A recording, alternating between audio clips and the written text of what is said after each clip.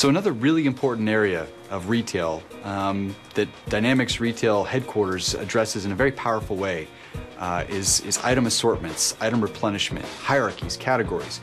This is the basic foundation on which most retail businesses are built.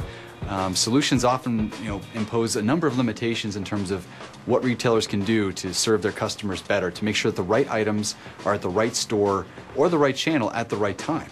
So what we're going to do now is really walk you through some powerful examples of how Dynamics Retail makes it very simple, very seamless for you to work with assortments, with hierarchies, with categories. And so with that, let's go to the product. So I'm going to start with our retail dashboard. And again, this is your launching pad, if you will, for all the ways that you manage your business centrally within Dynamics Retail. And we'll look first at categories, because this really goes to the heart of how you can organize items within your system, how you can view them, how you can apply parameters and changes. And it's critical that you have a seamless and simple way to do this. You see a tree structure that you can create based on your business needs. You can drill down very seamlessly, very easily. In this case, I'm going to start with apparel and footwear, go deeper into apparel, children's apparel, and ultimately to children's shirts. Now, once I've gotten to this level of depth in terms of my item category, I have the ability to walk through a number of different ways to apply parameters and metrics to that. I can start at the product level, I can go deeper into the retail product level, apply things around everything down to what shelf labels may look like, what the store dimension group is going to be, size, color, style from a matrix inventory perspective. I can then look at just basic product attributes, and I can apply those in a very quick and seamless way. And finally, I can even go so far as to map my item hierarchies to my vendor categories. And in this way, it gives me a lot of powerful capability to make sure that I'm aligned with the vendors who are supplying me with products. So once we're through looking at this basic structure, you then would go and look at your assortments. And assortments are obviously the different groupings of goods that you want to get to specific locations. You can create any number of different assortments that you would like, and just to give you an example, in this case, we'll take the example of a mall store. And within that store, you're going to see the different groups of items that would be applied for that particular assortment.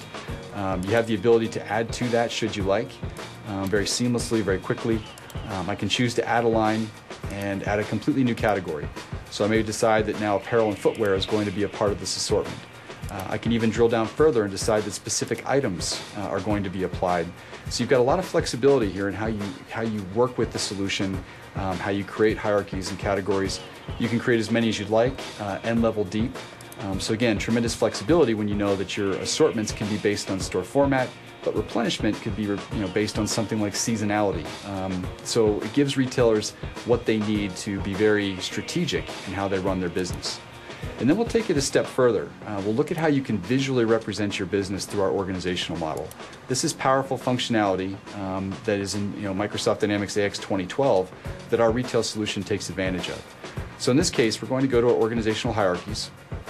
You can see that we've added, for retail specifically, assortment hierarchies, store replenishment reporting.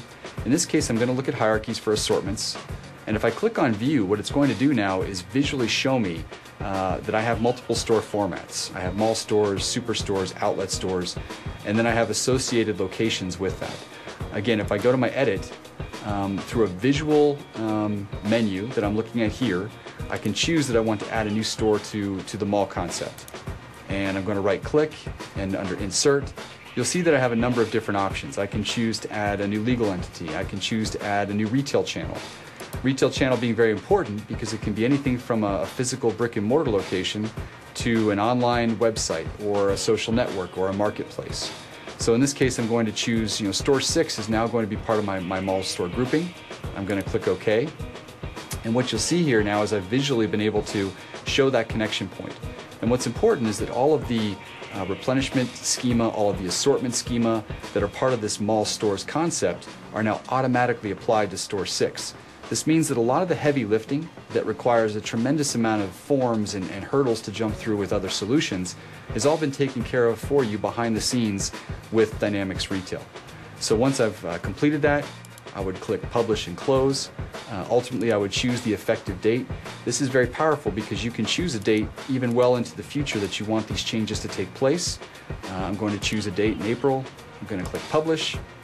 And now you'll see that this hierarchy assortment is going to take effect late in April. That store is going to be added because it's not completed yet, or because I want to maybe move at a different pace. So again, all the different flexibility you have, all the different challenges you can overcome by providing a simple interface, tree structures, unlimited item hierarchies and categories, and real flexibility for your retail system. So again, what we've really done is we've eliminated a lot of the challenges that retailers today are struggling with, that keep them from being competitive and reacting. Really, retailers are always in a reactive mode instead of being able to strategically and proactively run their business. So for more information, you can go to the website, and appreciate you watching.